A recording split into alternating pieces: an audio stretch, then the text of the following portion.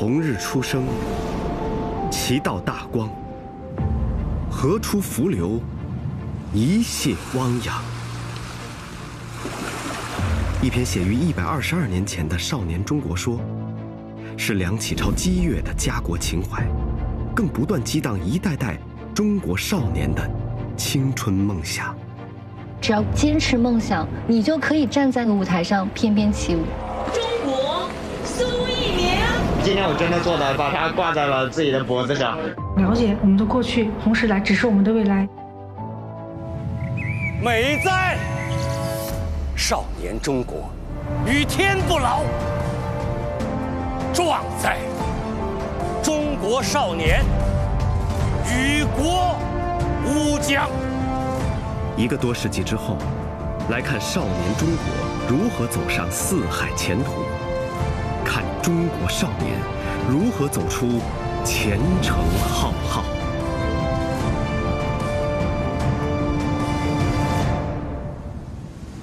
1899年，经历戊戌变法挫折的梁启超，启程前往檀香山。在这跨越太平洋的航程里，梁启超创作了名篇《少年中国说》。少年智，则国智；少年富，则国富；少年强，则国强；少年雄于地球，则国雄于地球。梁启超为当时的中国塑造出民族文化复兴的少年意象。100多年后，梁启超曾经梦想的少年意象，已成为今日中国少年朝气蓬勃的青春画卷。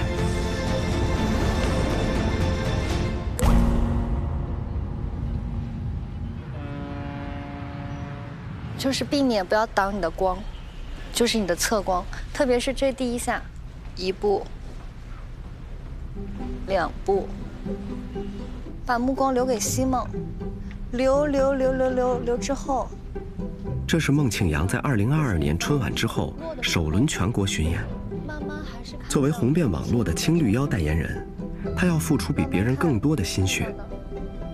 排练的间隙还要帮助新演员调整动作。看向正在努力作画的西梦。剧中的青绿是一个从青绿山水中凝练出来的形象，要让这个形象幻化成舞蹈中鲜活生动的角色，引起观众的共鸣。除了在排练厅里反复打磨，孟庆阳更需要在与角色的心灵对话中完成艺术升华。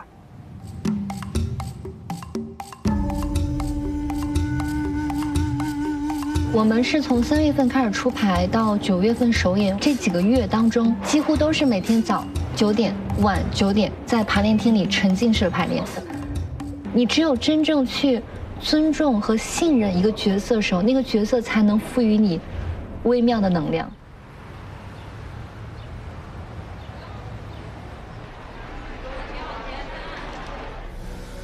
经过9个多月的筹备，只此青绿剧场版即将登场。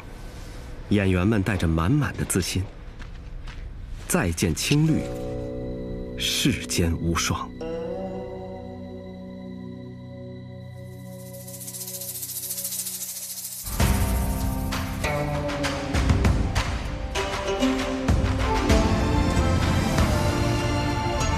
百场如一，整个团队将近有120多场了，一次次拉开帷幕，一次次落幕。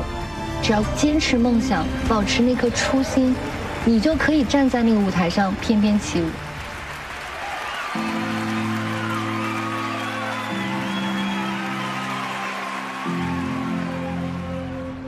舞动的青绿山水，是中国传统美学的象征。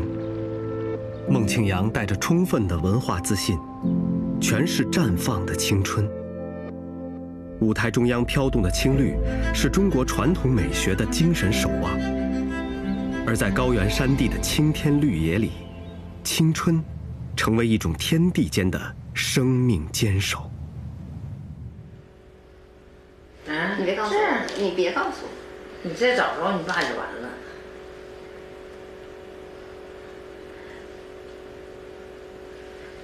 一排坐二。程李美是赛罕坝机械林场的第3代务林人。上个世纪60年代，他的父亲与300多位年轻人一起成为将荒漠开垦为绿洲的第1批务林人。2014年，当了一辈子务林人的程爸爸长眠于此。临终前，他嘱咐女儿，一定要肩负起第3代务林人的责任。爸，我没让你失望。赛罕坝位于河北承德围场县北部，这里是世界上最大的治沙工程3北防护林的核心地带。60年来，3000多人在这里与风沙抗争，种下4亿多棵树，建造起一片绿洲。如今赛罕坝这么美，其实和60年前相比，真的是天壤之别。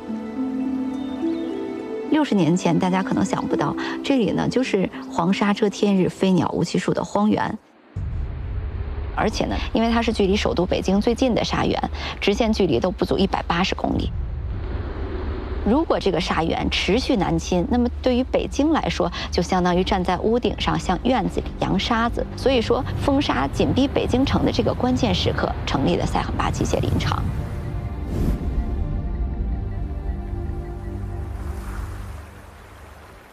2014年，程李美辞去北京的工作，回到林场，成为一名务林人。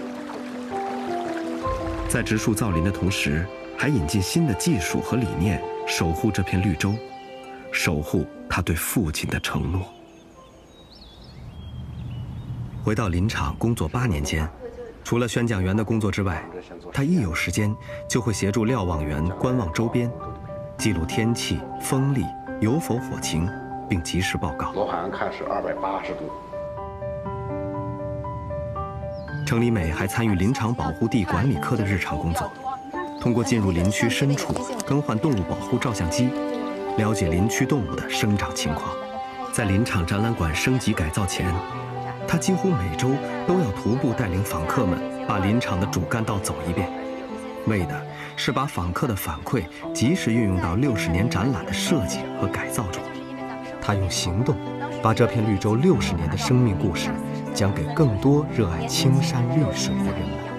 现在赛罕坝这115万亩人工林海，每年可以为周围群众让他们增收就能达到6亿多元，增加4000多个就业岗位。现在赛罕坝的这片山山水水，真的是绿水青山变成了金山银山。你看，这边呢是咱们的第2展厅，主要是介绍了咱们的改革创新。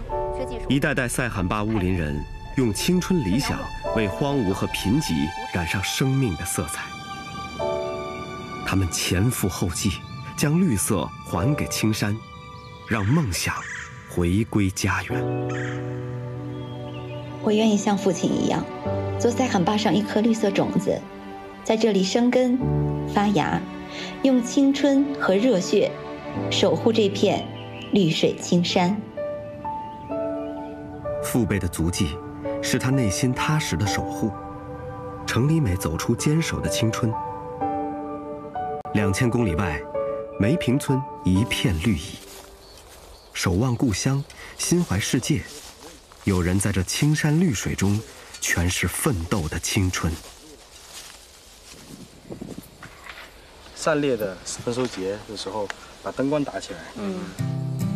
黄泽廷和小伙伴们全神贯注，鼓捣起了电路、遥控装置和一般人看不懂的代码。他们正在为一场山村里的灯光秀做最后的准备。梅坪村距离福州市80公里，海拔600余米，四面环山。当地以传统农耕产业为主，经济模式相对单一，年轻人都去了大城市。曾经热闹的梅坪村变成了常住人口不足100人的空心村。我从小出国了，但是呢，我们每年回国的时候呢，都有回到梅坪来。这里的一花一草对我来说记忆还是很深刻的。2020年，黄泽廷从悉尼大学毕业，他决定回到这座祖辈生活的小山村，希望通过引进新的理念和创意，让小村曾经的活力归来，也让自己的梦想落地生根。于是，他牵头创立了这个名叫“中国硅谷”的乡村振兴项目。龟呢，在我们中华传统文化里面有回家的意思，所以说我们就想着命名我们这个中国硅谷。黄泽廷归来，立刻着手对故乡进行改造，但他并没有照搬外来的模式，而是懂得珍惜属于村子的历史记忆。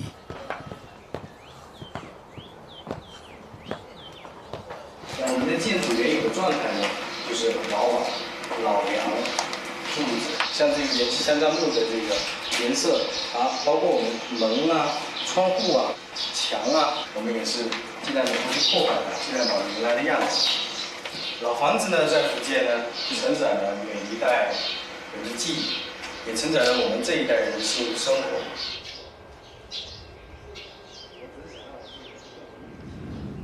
上山的任务呢，是要踩好灯光秀的点，踩完点之后下来就可以收集一下这些数据。3、2、1，走！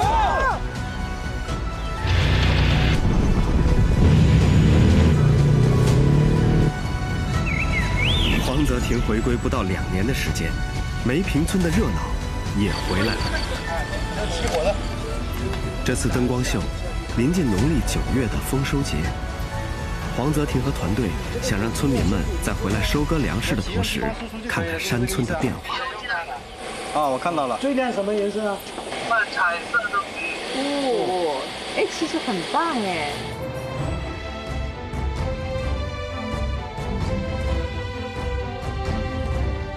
晚上8点，灯光照亮了梅坪村的夜空，小小的山村吸引了超过1000名游客。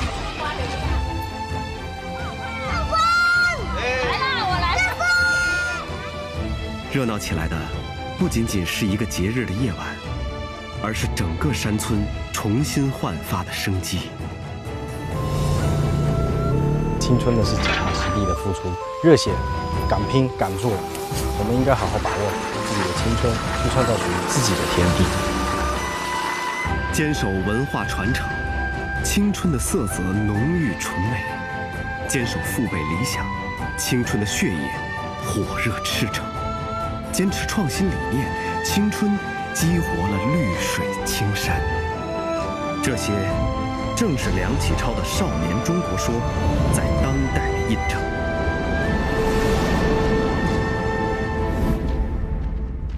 100多年前，梁启超穷极一生为改良救国、振兴中华而奋斗。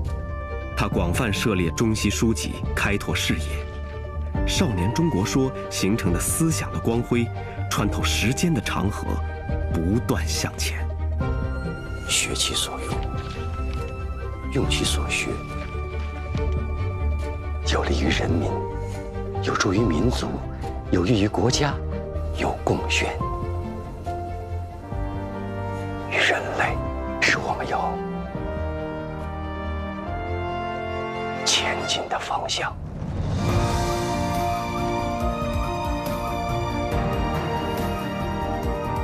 100年来，《少年中国说》激励着一代又一代的中国年轻人，不断回望过去，探索未来。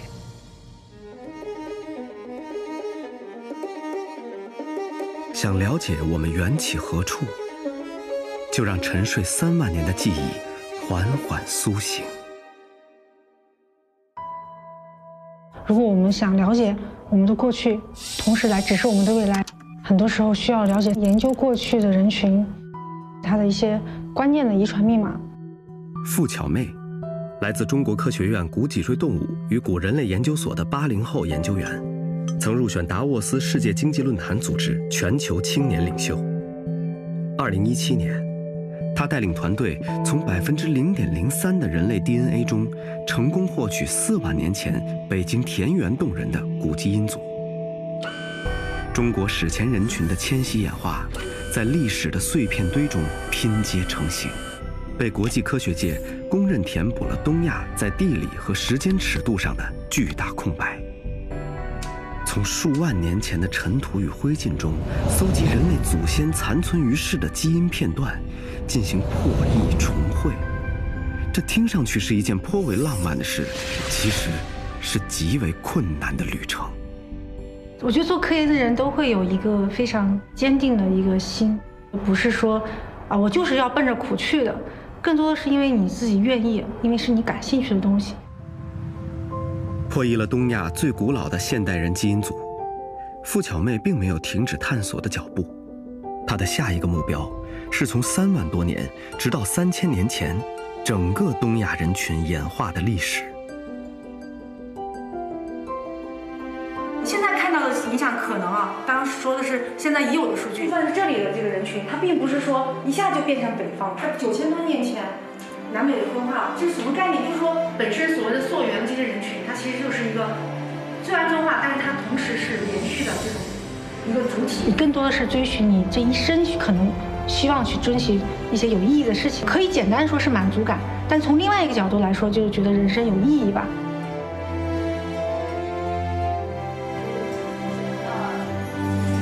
在寂静的科学殿堂上，付巧妹用奉献的青春回望历史，寻找来时路，并眺望我们未来的方向。而在喧闹的生活热土里，有人用不屈的青春去点亮更多人的心里。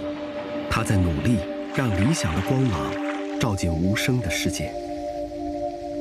谭婷，一位从大凉山区走出来的90后，热爱舞蹈，热爱读书，他爱这个世界的一切。但是，他听不到这个世界的热闹。8岁那年，因为中耳炎，谭婷失去了听觉。从此，他被封闭在了这个无声的世界，再也不能像普通孩子那样走进课堂。但他却因此越发努力读书。他相信无声的青春同样会闪烁耀眼的光芒。2017年，中国第一手语律师唐帅招收聋人做助理。谭婷觉得他的机会终于来了，但是开口说话成为了拦在他面前的第一道坎儿。近20年的时间再没开口说话，谭婷能再次找回说话的感觉吗？他毕竟每天要学习10个小时，而且学法律对于一般健听人来讲都是一件很难的事情，更别说是聋人群体了。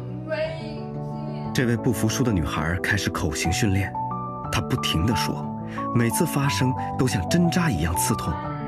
只是一句最平常的“很高兴认识你”，她反反复复念了3个月。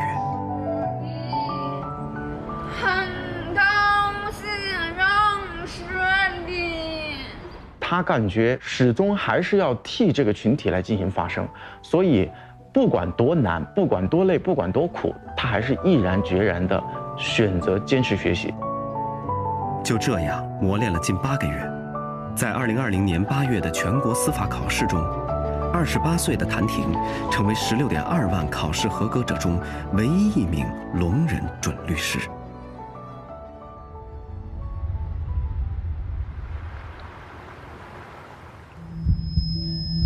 在中国，约有2780万听觉障碍人士。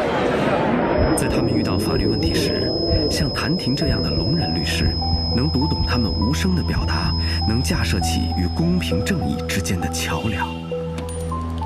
我是一名法律工作者，希望我每天保持一场对听障朋友的普法直播，是谭婷给自己设下的目标。除了线上直播，谭婷也常常赶到当事人家中现场调查，用耐心和专业为听障人士点燃希望。有的时候我也问过谭婷累吗？谭婷她说，其实累肯定很累，但是呢，当自己真正为聋人解决了相关的法律问题，或者是为聋人挽回了相关的一些损失，她觉得是幸福的。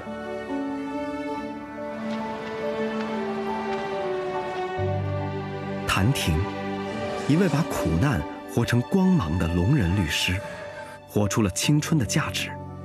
她更要努力帮助跟她一样遭遇风雨的人。走过坎坷，走出生活的勇气，在无声的世界里，也能奏响不屈的青春乐章。而在顶尖的运动竞技场上，热血的青春要让全世界看见中国少年的精彩模样。我天天练，我觉得我会很腻，再也不想听说滑雪这俩字儿。如果当业余爱好，我每天都想玩，就很开心。曾经把滑雪当成业余爱好的苏翊鸣，伴随着北京成功申办冬奥会，决定成为一名职业滑雪运动员。我的梦想就是2022年的冬奥会，所以我觉得这几年有一个突破的东西。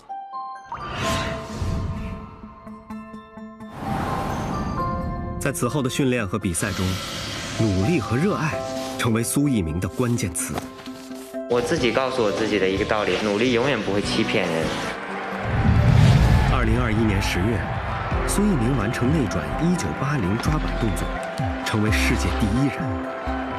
同年12月，苏翊鸣在单板滑雪世界杯上夺得个人首个国际比赛冠军，而这也是中国男子单板滑雪的第1个世界冠军。真的没想到能第一次进入决赛就取得冠军，对我来说真的是一个特别不可思议的事情。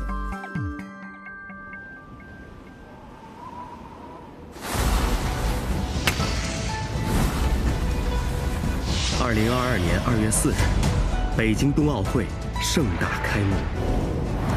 当苏翊鸣站在2022北京冬奥会单板滑雪男子大跳台的出发层，欢呼声从几百米外的看台传来。苏翊鸣出发了，内转，漂亮！93分，本场最高分。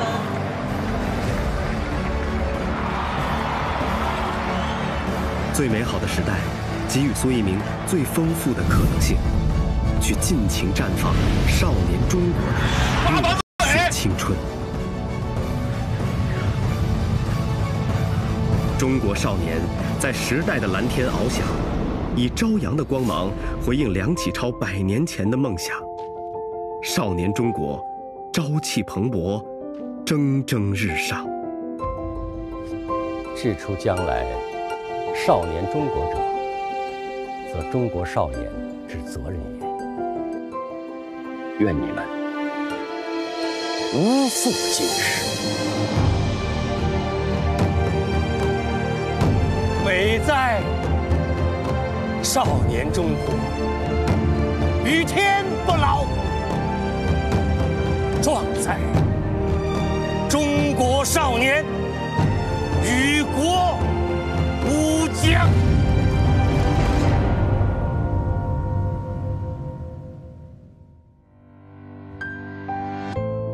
绿水青山中邂逅，自信的笑容，倒像我也真丰收。